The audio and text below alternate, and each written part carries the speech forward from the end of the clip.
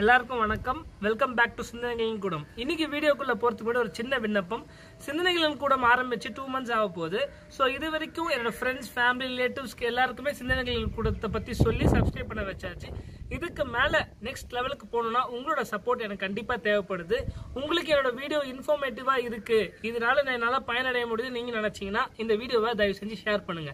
நீங்க எவ்வளவு ஷேர் பண்றீங்களோ உங்க ஃப்ரெண்ட்ஸும் இதால இன்ஃபார்மேட்டிவ் ஆவாங்க. ஒன்லி ஒன் கண்டிஷன், இந்த வீடியோ உங்களுக்கு பிடிச்சிருந்தால், இந்த சேனல் உங்களுக்கு பிடிச்சிருந்தால் நீங்க ஷேர் பண்ணுங்க. ஓகேங்களா? இன்னைக்கு நம்ம என்ன பார்க்க போறோம் அப்படின்னு பாத்தீங்கன்னா, ஸ்டாக்ஸ்ல இன்வெஸ்ட் பண்ணலாமா அப்படின்னு பார்ட் 1 பத்தி ஆல்ரெடி லாஸ்ட் வீக் சொல்லியிருந்தேன். அதுக்கான லிங்க் மேல அப்பியர் ஆகும், பாருங்க. பார்ட் 2ல நம்ம என்ன பேச போறோம்னு பாத்தீங்கன்னா, ஸ்டாக் பத்தி லாஸ்ட் டைம் ஸ்டாக்னா என்ன, இண்டைசஸ்னா என்ன, கம்பெனி எப்படி ஸ்டாக்ஸ் கொடுக்குறாங்க, ஸ்டாக் புரோக்கர்ஸ் மூலம் எப்படி வாங்கணும்ன்ற விஷயத்தெல்லாம் நம்ம லாஸ்ட் டைம்ல சொன்னோம். இப்போ ஸ்டாக்ல டைப்ஸ் என்னென்ன இருக்கு அப்படின்றத பார்க்க போறோம். அதுல 2 மெயின் டைப், அதே மாதிரி எல்லாரும் பேசுற டைப் வந்து ஒன்னு எஸ்ஐபி, இன்னொன்னு வந்து மியூச்சுவல் ஃபண்ட். அதுக்கப்புறம் 2-3 டைப் இருக்கு. பட் இன்னைக்கு ரொம்ப முக்கியமா பார்க்க போறது எஸ்ஐபி அண்ட் மியூச்சுவல் ஃபண்ட். எது சிறந்தது அப்படின்றத பார்க்க போறோம். மியூச்சுவல் ஃபண்ட், அந்த வேர்ட்லயே உங்களுக்கான மீனிங் இருக்கு. மியூச்சுவல் ஃபண்ட், மியூச்சுவல்னா 2 பேரோட அக்ரிமெண்ட், இல்ல 2 பேரோட ஒரே லைன்ல போறது. சோ இந்த மியூச்சுவல் ஃபண்ட்ல என்ன பெருசா நடக்கும் அப்படின்னு கேட்டீங்கன்னா, ஒரு ஃபண்ட் மேனேஜர் இருப்பாரு. அவரு நம்ம கிட்ட வந்து இந்த கம்பெனி வந்து ரொம்ப நல்லா இருக்குங்க, அடுத்து 3 வருஷம் இந்த கம்பெனி இந்த லெவலுக்கு போயிடும், இப்போ நீங்க இன்வெஸ்ட் பண்ணீங்கன்னா இன்னைக்கு நீங்க ₹1 கொடுத்தீங்கன்னா 3 வருஷம் கழிச்சு ₹6 திருப்பி வரதுக்கான வாய்ப்புகள் அதிகமா இருக்கு அப்படின்னு இந்த ஃபண்ட் மேனேஜர் நம்ம கிட்ட வந்து சொல்லுவார். டேர்ம்ஸ் அண்ட் கண்டிஷன் நமக்கு ஒத்து வந்திருந்தா நம்ம என்ன பண்ணுவோம், அந்த கம்பெனில இன்வெஸ்ட் பண்ணுவோம். ஒரு ஃபிக்ஸ்ட் அமௌண்ட் கொடுக்க சொல்லுவாங்க, இல்ல ஒரு டேர்ம் இல்ல 1 இயருக்கு நீங்க இவ்வளவு பே பண்ணணும் அப்படின்னு சொல்லுவாங்க. 3 இயர்ஸ்க்கு அப்புறம் ஒரு மெச்சூரிட்டி டேட்ல வந்து அந்த மெச்சூரிட்டி டேட்ல உங்களுக்கு அமௌண்ட் ரிட்டர்ன் பண்ணிடுவாங்க. ஸோ இதுதான் மியூச்சுவல் ஃபண்டோட பேசிக் அண்டர்ஸ்டாண்டிங். இந்த மியூச்சுவல் ஃபண்ட்ல யார் முக்கியமா ப்ளே பண்ணுவாங்க, இந்த ஃபண்ட் மேனேஜர். இந்த ஃபண்ட் மேனேஜர் யார் அப்படின்னு கேட்டீங்கன்னா, அவங்க வந்து ஒரு asset management company. Asset management company அப்படின்னா என்னன்னா, ரொம்ப சிம்பிளா சொல்றேன். நான் ஒரு கம்பெனி வச்சிருக்கேன், என் கம்பெனியை அடுத்த லெவலுக்கு கொண்டு போகணும். அதுக்கு நான் என்ன பண்றேன், என்னோட ஓனர்ஷிப்பை நான் வந்து விற்கிறேன். 100% ஓனர்ஷிப்ல இருந்து ஒரு 40% நான் வச்சுக்கிறேன், 50% பப்ளிக் கொடுத்துறேன் அப்படின்னு சொல்றேன். இந்த 50% நான் பப்ளிக் தரேன் இல்லைங்களா, அது மொத்தத்தில் நான் ஸ்டாக் புரோக்கர்கிட்ட மட்டும் போக மாட்டேன். இந்த மாதிரி அசெட் மேனேஜ்மெண்ட் கம்பெனிஸ், அதுக்கப்புறம் என்பிஎஃப்சி செக்டார் கம்பெனில இன்வெஸ்ட் பண்றதுக்கான பீப்புளை இன்ஃப்ளூயன்ஸ் பண்ணுங்க அப்படின்னு சொல்லி நான் சொல்லுவேன். ஏன்னா எனக்கு காசு தேவைப்படுது. ஸோ இங்க தான் இந்த அசெட் மேனேஜ்மெண்ட் கம்பெனி பிளே ஆகுது. இவங்க வெறும் ஈக்விட்டி மட்டும் வச்சிருப்பாங்களா அப்படின்னு கேட்டீங்கன்னா கிடையாது. ஈக்விட்டினா நான் சொன்னேன் இல்லைங்களா, கம்பெனியோட ஸ்டாக்கை வாங்குறது, அது மட்டும் கிடையாது. பாண்ட் அக்ரிமெண்ட்ஸ், அதுக்கப்புறம் டெபென்ச்சர்ஸ், எஸ்ஐபி, இந்த மாதிரி நிறைய விஷயங்கள் அவங்க செய்வாங்க. ஸோ அவங்க அந்த ஃபண்டை ஒரே இடத்துல போட மாட்டாங்க, நிறைய வேரியஸ் கம்பெனிஸ் அண்ட் கேட்டகரிஸ்ல இதை போடுவாங்க. ஸோ இந்த ஃபண்ட் மேனேஜர் தான் கிரிட்டிக்கலா ப்ளே பண்ணுவார். 3 வருஷம் கழிச்சு உங்களுக்கு ஒரு ப்ராஃபிட் வந்தா இந்த ப்ராஃபிட் மொத்தமே உங்களுக்கு போகுமா அப்படின்னு கேட்டீங்கன்னா உங்களுக்கு போகாது. அதுல ஒரு பாயிண்ட் வந்து அந்த கம்பெனிக்கு போகும், மீதி எல்லாம் உங்களுக்கு போகும். இதுதான் basic understanding of mutual fund. இந்த மியூச்சுவல் ஃபண்டோட அட்வான்டேஜஸ் என்ன அப்படின்னு கேட்டீங்கன்னா, மொத்த ரிஸ்க் பட் அசெட் எல்லாத்தையும் அந்த ஃபண்ட் மேனேஜரை பார்த்துப்பாரு. நீங்க வரி பண்ண தேவையில்ல, உங்களோட வேலை காசு கொடுக்கறது, அவ்வளவுதான். இதுல டிஸ்அட்வான்டேஜஸ் அப்படின்னு பாத்தீங்கன்னா, மியூச்சுவல் ஃபண்ட்ல வந்து ஒரு விஷயம், நம்மளுக்கு எதுவுமே தெரியாம நம்ம போய் இன்வெஸ்ட் பண்ணக்கூடாது. ஏன்னா அந்த ரிஸ்க் ஃபேக்டர் நம்ம அண்டர்ஸ்டாண்ட் பண்ணணும். 2வது, அவங்க சொல்ற கம்பெனில மட்டும் தான் நம்ம இன்வெஸ்ட் பண்ணுவோம், நம்மளா சில போர்ட்ஃபோலியோ வச்சு நம்ம இன்வெஸ்ட் பண்றது இல்லை. 3rd, எவ்வளவு ரிஸ்க் ஃபேக்டர் ப்ளே பண்ற விஷயம் நம்மளுக்கு கண்டிப்பா தெரியாது. ஸோ இதுதான் மியூச்சுவல் ஃபண்டோட டிஸ்அட்வான்டேஜஸ். அதுக்கப்புறம் லாக்இன் பீரியட் முடிஞ்ச உடனே மெச்சூரிட்டி பீரியட்ல உங்களுக்கு அமௌண்ட் தருவாங்க.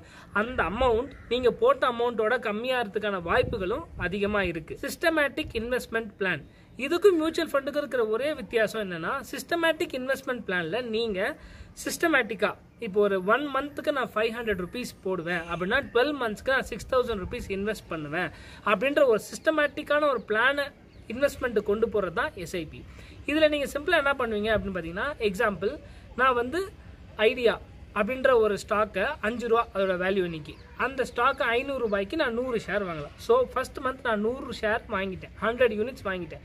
செகண்ட் மந்த் நான் ₹500 இன்வெஸ்ட் பண்ண போறேன். அன்னைக்கு ஐடியாவோட ஷேர் ₹4000 இருக்குன்னா ₹4000 நான் 100 யூனிட் வாங்கிடுவேன். ஸோ எல்லா மாசமும் கண்டிப்பா நீங்க ₹500 போட போறீங்க. கண்டிப்பா நீங்க ஐடியால வந்து நீங்க யூனிட் வாங்கிட்டே இருப்பீங்க. இதனால என்ன ஆகும்னா, அந்த ரிஸ்க் ஆவரேஜ் ஆகிட்டே இருக்கும். எப்படி, ஃபர்ஸ்ட் மந்த் நீங்க ₹5 வாங்கினீங்க, செகண்ட் மந்த்துக்கு வந்து நீங்க என்ன பண்ணிருக்கீங்க, ₹4.5 வாங்கிருக்கீங்க. ஸோ டோட்டலா பாத்தீங்கன்னா ₹9.5 2 ஷேர்ஸ் வாங்கிருக்கீங்க. அப்போ ஒரு ஷேரோட வேல்யூ என்னாச்சு, 4.5 பைசா ஆச்சு. ஸோ உங்களோட ரிஸ்க் ஆவரேஜ் வந்து அப்படியே ஆவரேஜ் ஆயிட்டு மினிமம் ரிஸ்க்ல தான் வந்து நிற்கும். ஸோ எஸ்ஐபி வந்து ஒரு very good investment plan. SIP வந்து மந்த்லி நீங்க பண்ணி உங்களால சப்போஸ் ஒரு வருஷத்துக்கு மேல கண்டினியூ பண்ண முடியல அப்படின்னா நீங்க வித்ட்ரா பண்றதுக்கான ஆப்ஷன்ஸும் எஸ்ஐபில இருக்கு. அன்னைக்கு அந்த ஷேர் கம்மியா இருந்துச்சு அப்படின்னா அந்த லாஸையும் நீங்க தான் பேர் பண்ணி ஆகணும். ஸோ எஸ்ஐபிக்கு மினிமம் 3 years கேரண்டி இருக்கு. 3 years லாக்இன் பீரியட் இருக்கு. அதுக்கப்புறம் நீங்க வந்து அதை எடுத்துக்கலாம். ஸோ எஸ்ஐபியும் மியூச்சுவல் ஃபண்டா அப்படின்னு கேட்டீங்கன்னா எஸ்ஐபி தான் பெஸ்ட் இன்வெஸ்ட்மெண்ட் ஆப்ஷன். இந்த வருஷம் 2020 எஸ்ஐபி தான் எனக்கு தெரிஞ்சு ரொம்ப ரொம்ப இன்வெஸ்ட் பண்றதுக்கான பெஸ்ட் ஆப்ஷன். இன்னொன்னு நான் சொல்றேன், நான் சொன்னது வந்து very very basic elementary thoughts தான் உங்களுக்கு நான் சொல்லியிருக்கேன். நீங்க இன்னும் டீடைல்டா போகணும் அப்படின்னா எஸ்ஐபி பத்தி நிறைய யூடியூப் வீடியோஸ் இருக்கு, நிறைய சேனல்ஸ் இதை பத்தி பேசிட்டு இருக்காங்க. இதில் நம்ம ரொம்ப முக்கியமாக பார்க்க வேண்டியது அவங்க சொல்கிற கம்பெனியை நீங்கள் இன்வெஸ்ட் பண்ணாமல் நீங்களாக உங்களோட போர்ட்ஃபோலியோவை க்ரியேட் பண்ணுங்கள். நம்மளாம் நம்ம போர்ட்ஃபோலியோ எப்படி க்ரியேட் பண்ண முடியும் அப்படின்னு கேட்டிங்கன்னா கம்பெனியோட ஹிஸ்ட்ரியை ஃபஸ்ட்டு போய் படிங்க. கம்பெனியோட ஃபினான்ஷியல் ஸ்டேட்மெண்ட்ஸ் எப்படி இருக்குது, கம்பெனியோட வேல்யூ எப்படி இருக்குது, கம்பெனியோட ஃபியூச்சர் எப்படி இருக்குன்னு நீங்கள் ஃபஸ்ட்டு அனலைஸ் பண்ணுங்கள். ஏன்னா உங்களோட காசு நீங்கள் தான் இன்வெஸ்ட் பண்ண போகிறீங்க. நம்ம என்டர்டெயின்மெண்ட்னு எவ்வளோ வீடியோஸ் பார்க்குறோம், ஒரு ஆக்ட்ரஸ் பேசினா பார்க்குறோம், தளபதி பேசினா பார்க்குறோம், நிறைய விஷயங்கள் பார்க்குறோம். ஆனால் முக்கியமான விஷயத்தில் நம்ம கவனத்தை செலுத்துறதே இல்லைன்றது தான் ரொம்ப கவலைக்கிடமாக இருக்குது. நீங்கள் மணி இன்வெஸ்ட் பண்ணுறதுக்கு முன்னாடி இந்த கம்பெனியோட டீட்டெயில்ஸ் எல்லாம் ஃபுல்லாக படிங்க. படித்து இந்த கம்பெனி உங்களுக்கு சாட்டிஸ்ஃபைடாக இருக்குது, நெக்ஸ்ட் 3 years இந்த கம்பெனி ரிட்டர்ன் தரும் அப்படின்ற ஒரு கான்ஃபிடென்ட் லெவலில் நீங்கள் இன்க்ரீஸ் பண்ணுங்கள். அதுக்கு நிறைய யூடியூப் சேனல்ஸ் இருக்குது. யூடியூப் சேனல் மணி பேஜ் பாருங்கள், மணி இந்தியா ஆன்லைன் இருக்குது. உங்களுக்கு ஆப்ஸ் வேணும் அப்படின்னா மணி கண்ட்ரோல் பாருங்கள், எக்கனாமிக் டைம்ஸ் பாருங்கள். இந்த மாதிரி நிறைய ஆப்ஸும் அவைலபிள் இருக்குது. இவங்கெல்லாம் ஒரு கம்பெனியோட பர்ஃபார்மன்ஸ் எப்படி இருக்கும், 3 வருஷம் எப்படி இருக்குன்ற டீட்டெயில்ஸ் எல்லாமே உங்களுக்கு தருவாங்க. இதெல்லாம் வச்சு நீங்களே ஒரு கன்சென்சஸ் வந்து இந்த கம்பெனி நம்ம இன்வெஸ்ட் பண்ணலாம், இந்த கம்பெனி கண்டிப்பாக 3 வருஷத்துல இப்படி ஆகும் அப்படின்ற ஒரு மைண்ட் ஃப்ரேம்க்கு வாங்க. ரெண்டாவது ரிஸ்க் ஃபேக்டர். ஏன்னா எஸ்ஐபி மியூச்சுவல் ஃபண்ட் எல்லாமே பார்த்தா ஒரு லாங் டேர்ம் ப்ராஸ்பெக்ட்டுக்கு தான் இருக்க முடியுமே தவிர ஷார்ட் டேர்ம் ப்ராஸ்பெக்ட்டுக்கு அது கண்டிப்பாக கிடையாது. ஒரு கம்பெனியோட வேல்யூ வந்து இன்னைக்கு அதிகமாக இருக்கலாம், நாளைக்கு வந்து அது கம்மியாகலாம். எப்படி வந்து ஒரு தக்காளியோட வெங்காயம் தக்காளியோட விலை ஒரு 6 மாதத்துக்கு முன்னாடி வெங்காயத்தோட 150 ரூபா இருந்தது, ஆனால் இன்னைக்கு பாருங்க மறுபடியும் நார்மல் ரேட்டுக்கு வந்துச்சு. அதே மாதிரி தான் ஸ்டாக்ஸும் ஒரு மாட்டி மேலே போகும், அதே இடத்துல கீழே வரும். ஆனால் அந்த கம்பெனியோட வேல்யூ வந்து என்றைக்குமே வந்து மாறாமல் இருக்கும். ஸோ அதனால் நீங்கள் இதெல்லாம் பார்த்து தான் உங்கள் மணியை நீங்கள் ப்ராப்பராக இன்வெஸ்ட் பண்ணணும். ஏன்னா அது உங்கள் காசு. உங்கள் காசை நீங்கள் இன்வெஸ்ட் பண்ணும்போது ரொம்ப யோசிச்சு தான் இன்வெஸ்ட் பண்ணணுன்றது எங்கள் ரிக்வெஸ்ட். இன்னொரு வீடியோ பார்த்தீங்கன்னா FD RT chit short டேர்முக்கு FD பெஸ்ட்டா, சிட் ஃபண்ட் பெஸ்ட்டா, ஆர்டி பெஸ்ட்டா அப்படின்ற வீடியோவோட உங்களை மீட் பண்ணுறேன். அது வரைக்கும் நன்றி, வணக்கம்.